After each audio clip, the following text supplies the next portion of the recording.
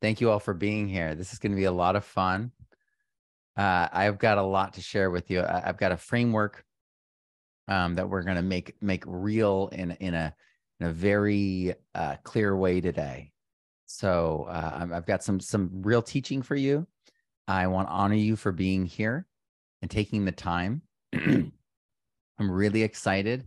There's a lot of folks that just so you know, like in the community already of the microscope community within my world, there's like over 300 people involved already. So there's a huge movement growing right now. A lot of people are involved. A lot of people are really excited. Many of you are here. I see your names. I know who you are. And that's the amazing thing, is that we really are a community that we know each other. We know the people who are using the microscopes, and the conversations that we have are absolutely next level. And that's one of the ones that we're going to have today. We're going to have a next level conversation together. So thank you for being here. I want to begin because you've made the time to be here. So I want to honor that. All right. So who's who, the Soil Biology Primer. I'm going to come at it with probably a different angle than you've seen before, especially if you watch The Mastermind. But before we get anywhere further, I am Matt Powers. I used to be a ski racer in New England, then became a musician, play with people like this. I met my wife in the midst of all that madness in life when I was very young. And my wife, when she was very young, got cancer. And it completely changed our lives. Health became the focus of our lives, and food, and then microbes and all these other things became the focus because it all became tied into how to fight cancer and prevent it from coming back. I left that life. I left the band in New York, and then I went to California and I started songwriting in LA for a little while. And then I did a national tour, but it didn't go that great. And then I ended up subbing in Fresno. Real talk.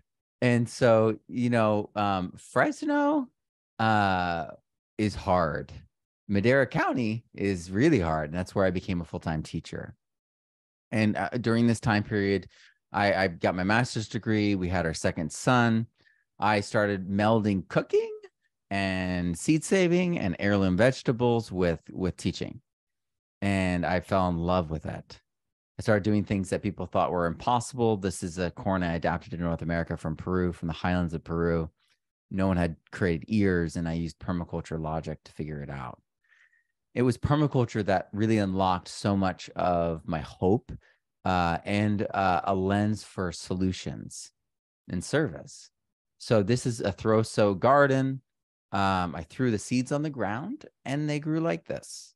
But I'd trained them with several seasons of saving seed from the best plants.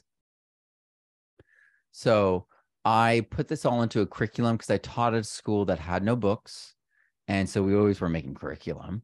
And so I just was like, well, I'll just make a curriculum for permaculture for K through 12. And this was the first time anything had ever been made for K through 12 in permaculture for that demographic, right? And because that was what I was trained for, it was easy. And it went through the roof, and this became my life. And so the books went all over the world. They got translated into multiple translations. I worked with people from all over the world. I became a speaker, started helping different organizations, and I became a citizen scientist in the process. My boys grew up. My wife is still here.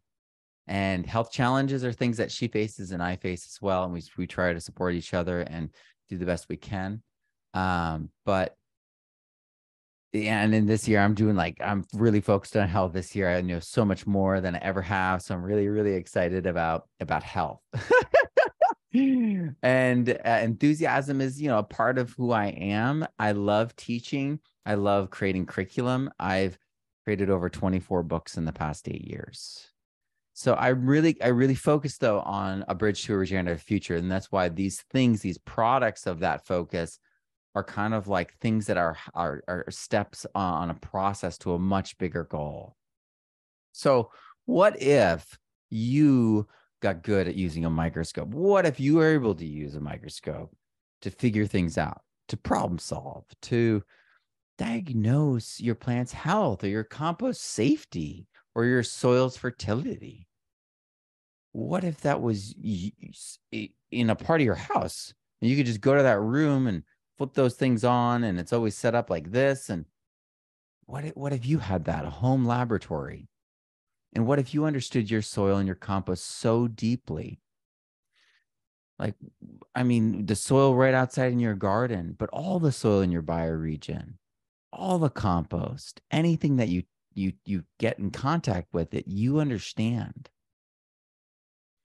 So I once read this study that, I've spent a long time thinking about. And it's this study. And if you know this study, you know why I think about it. So it's exploring the relationship between microscope-based soil biology measurements and tomato yield in South Africa using principal component analysis.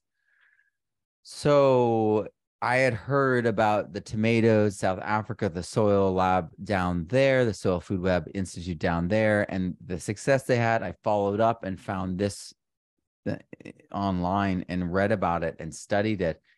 And I recognized the methods, of course, but then to see their conclusions and results was worrisome. And there's more, there's more of these types of stories, and we'll get into them as we go.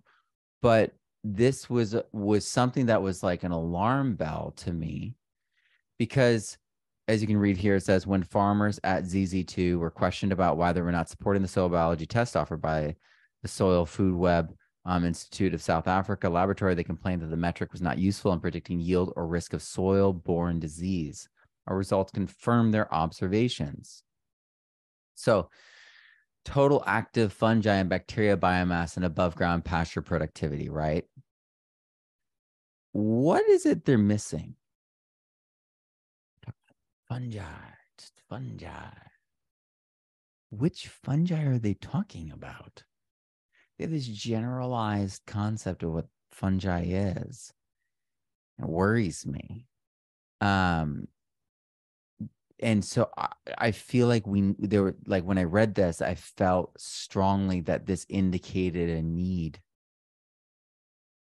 And when I look at the expression of fungi, whether it's like the fungal hyphae, whether it's embodied in a root propagule, a fruit fragment, top left corner, bottom left corner, yeasts, right? Or bottom right corner, a very large hyphae with crystals on it. It could be something more like this. And you're like, well, what's that? That's Aspergillus, okay? This is why I'm telling people not to like inhale compost fumes lately, because I'm reading about Aspergillus fumigatus being found in composts.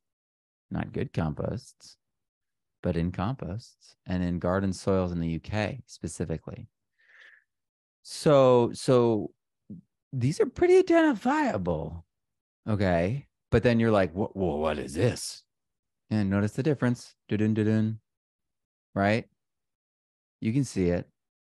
Everyone can see that there's a difference.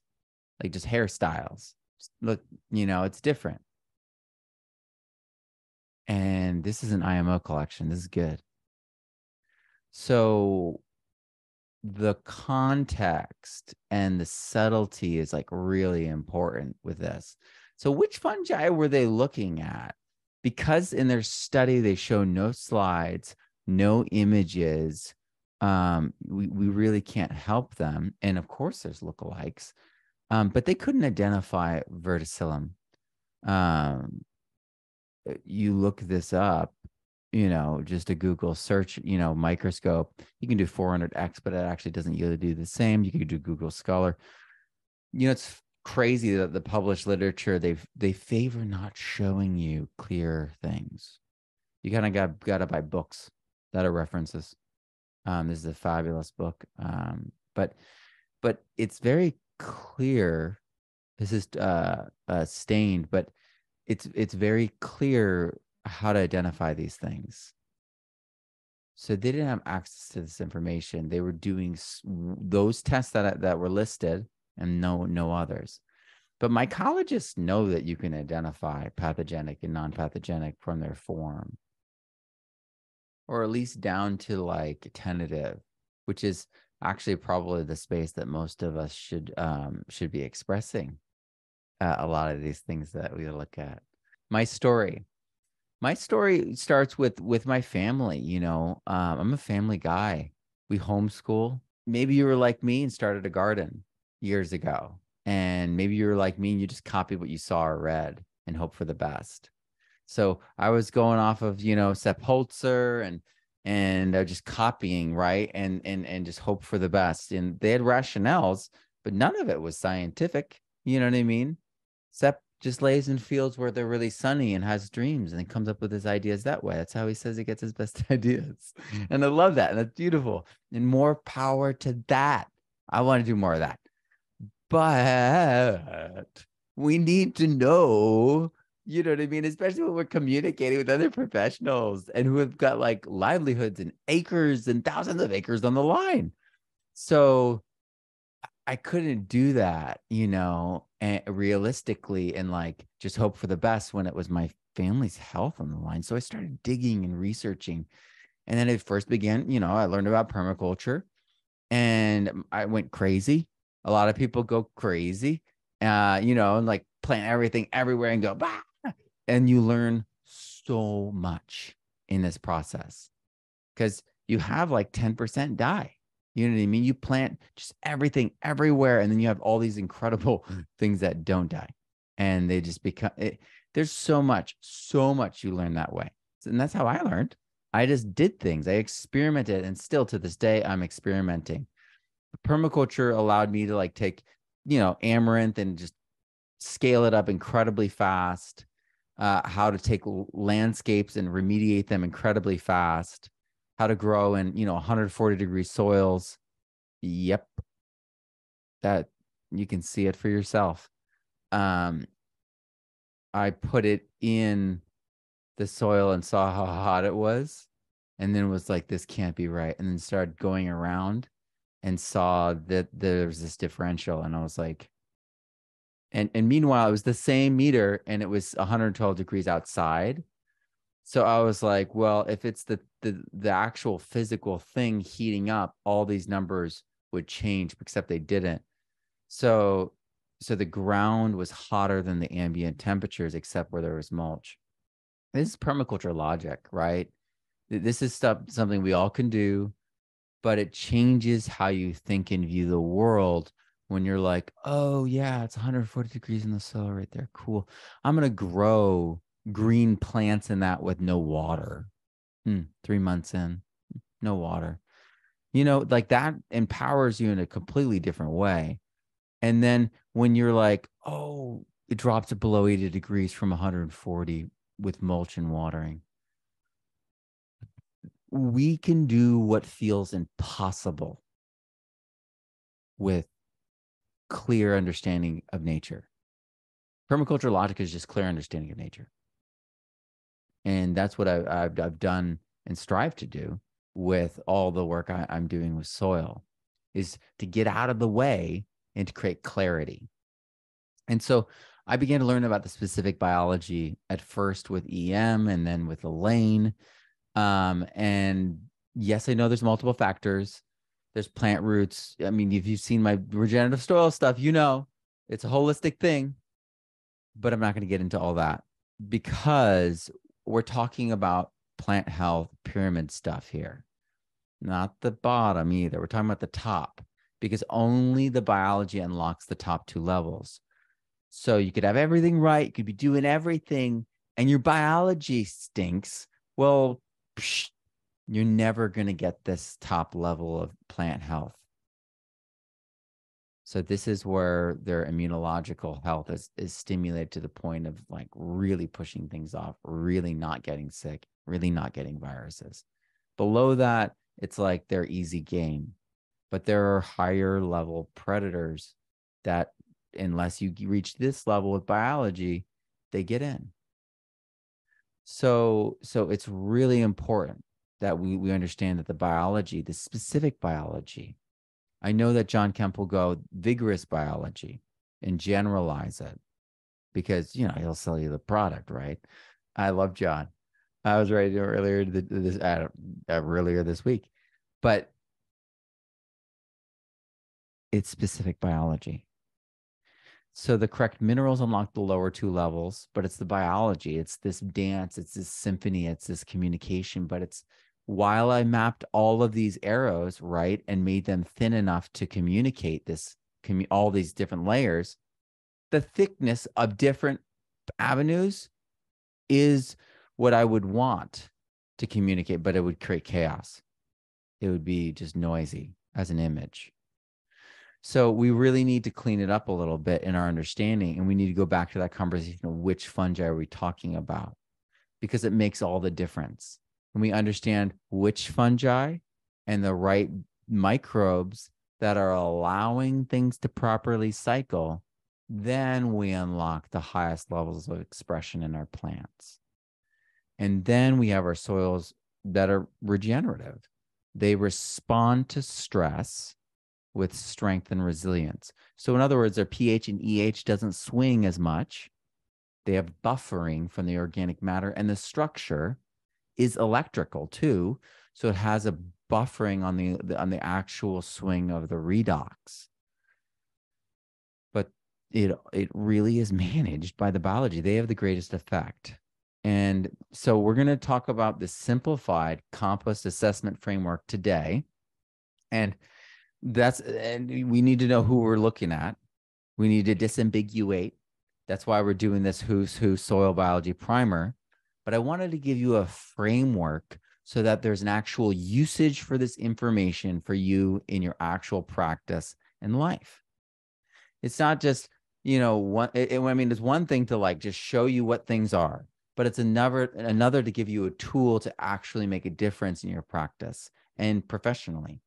Because if you do this professionally and you don't do the things that I'm about to list, you're gonna, woo, because they're easy and they're ridiculously powerful. So I'm really honored that you guys are here today and really excited